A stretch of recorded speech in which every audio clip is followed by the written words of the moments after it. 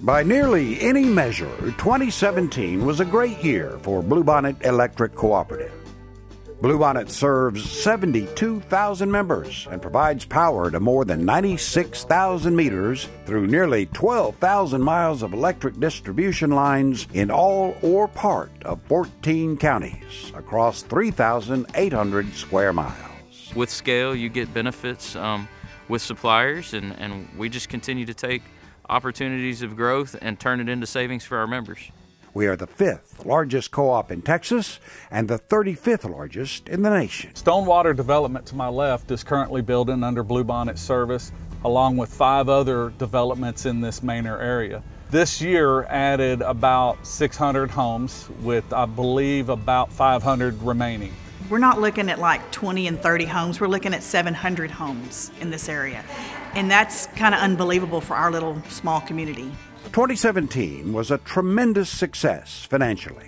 A large part of our success was because of growth in residential meters and in commercial and industrial loads. We're seeing explosive growth across the territory, and that only helps all our members. It helps spread the cost of delivering energy to them across a larger membership. The kilowatt hours in the portfolio allows us to take a larger portfolio to the market.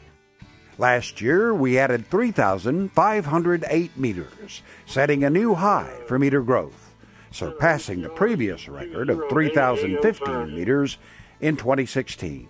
They'll pour 6 slabs with a pump truck. They'll line up and do 6 slabs at one time. We've added 872 meters through the first quarter of 2018.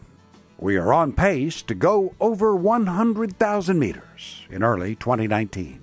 That growth will bring in good paying jobs, lots of jobs that we need in this area. Growth benefits our members in many ways. Adding residential meters increases the number of meters per mile of line and spreads the cost of operating our system across more members. We're a member-owned organization, and so as the growth continues to happen, it brings down rates for everyone, and the profitability of the organization comes right back to you as a member. Commercial and industrial members use large amounts of energy when residential meters are using less. In addition, commercial and industrial loads typically require less investment in infrastructure than residential meters.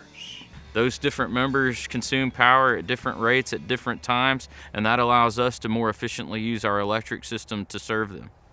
Another key to our success was working with our wholesale power providers to keep our rates as low as possible. So the LCRA contract has the ability for us to take some of our load into the market and price it out competitively. And so what we've done over the last several years is released about just short of 20% of our load with third-party suppliers. We have 2 suppliers providing us both very, very competitive natural gas generated power as well as some wind in West Texas. Very, very competitive wind. We also made significant changes to our business processes that greatly improved our financial capacity. By looking at every aspect of our business and budget, we identified areas where we could be more efficient and reduce costs. The result? We shaved $3.37 million off our operating expenses from 2016 to 2017. That's more than a 7% decrease. Last month, our board of directors unanimously voted to return $3.39 million in capital credits to our members. Members will see a credit on their May electric bills. Each member's share of capital credits is based on how much electricity they use in previous years and how long they have been a member. To keep pace with the growth on the western side of our territory, we made 2 important moves in 2017. First, we started staging service, construction, and contract crews out of the Bastrop West campus. Our members saw immediate benefits. Working out of the Bastrop Service Center, we're serving the communities of Cedar Creek, Garfield, Bastrop. We come to Weberville, Manor area. We're operating 2 construction crews. My crew's currently on underground, the other one's building new news.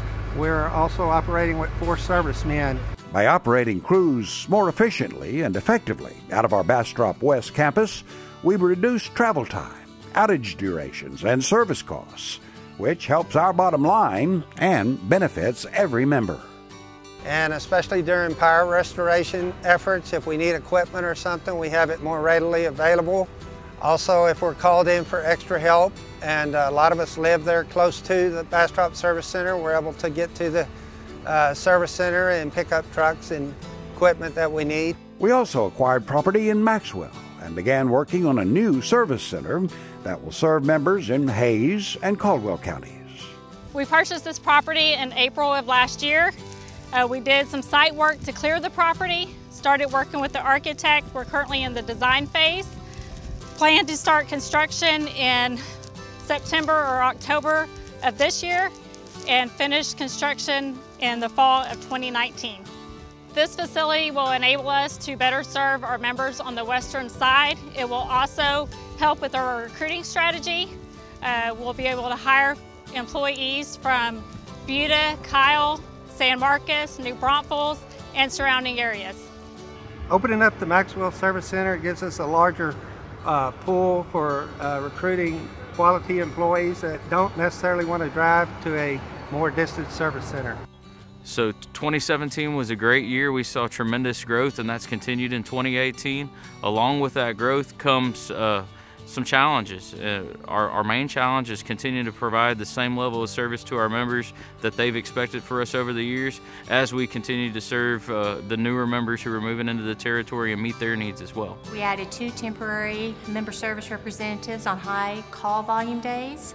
We also added a feature for the members who are on hold that let them know their place in line in the queue, so they can make the decision on whether or not they would like to stay on the line or call back. And we also worked within the organization with other departments to see how they could adjust their workload to help out with high call volume days. On August 25th, 2017, Hurricane Harvey made landfall. It rained the whole time for the 3 days during the outages. And most of the time when you had a trouble call, you had to fix something. We had almost 400 outages, if I remember right. We had time to pre-plan, but we also knew that it would be an event that we had to deal with for many days.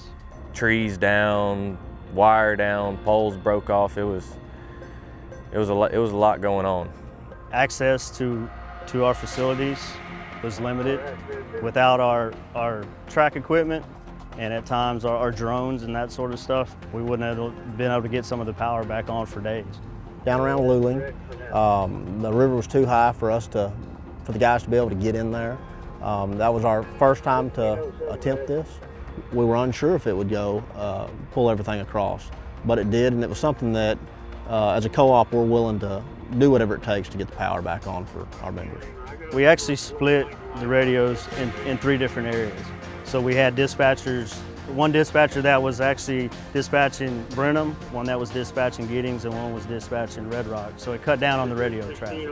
So we were able to get the calls out to the field personnel much more efficiently. We were prepared for it, and we were paired up with contractors from the get-go, and that helped out to help minimize the outage time and everything else, in my opinion. So we had just the right amount of resources that we do on a day-to-day basis, but then we also maintain good relationships with our contractors, so we were able to call in the number of crews that we needed and maintain a good balance of not calling in too many where we're, costing our members too much, but also calling in enough to where we can get their power back on in a timely manner. Throughout 2017, we lived our foundation values with lots of volunteer activities and events. Because of our 6 foundation values, 2 of them being community and the other being love. That's basically what volunteerism is showing love for your community. Bluebonnet's volunteer committee focused on helping the elderly in our communities. We played bingo with the residents, which really went over well. We've cooked hamburgers for the residents and their families so they can come and enjoy during the day. In Giddings, we built a little gazebo for them and a little garden. We've had over 7,000 hours of volunteerism. And if you calculated that, that's actually like over 3 years. 2 employees took Bluebonnet's volunteer efforts a long way from home, give or take 3,400 miles. Kyle Casper and Jeremy Lynch were part of a team of 16 linemen from 6 Texas co-ops that spent 2 weeks in a remote part of northern Bolivia. They brought electricity for the first time to 2 schools, a medical clinic, and 125 families. A couple words is just amazing, getting to see how other people live versus the way we do. Makes you appreciate a lot. To get to be a part of helping them out and getting them reliable electricity where they don't have to run a generator half the day, and it was a real neat opportunity. I would say it's a golden opportunity. I mean, it's not going to happen often to get this chance, and you get to meet new people and make new friends, and even the people that couldn't speak English, they show you all the compassion in the world. And it's just, it makes you feel good to be able to be a part of a good thing. So. It's a unique opportunity. If it presents itself, I wouldn't do it tomorrow, but I'd do it again. Unprecedented growth and a hurricane named Harvey made for an exciting 2017. 2018 is shaping up to be a year of even more growth. Looking forward, 2019 marks Bluebonnet's 80th anniversary, proudly delivering power to you, our members. All that I would do different is maybe buy some better rain gear for her.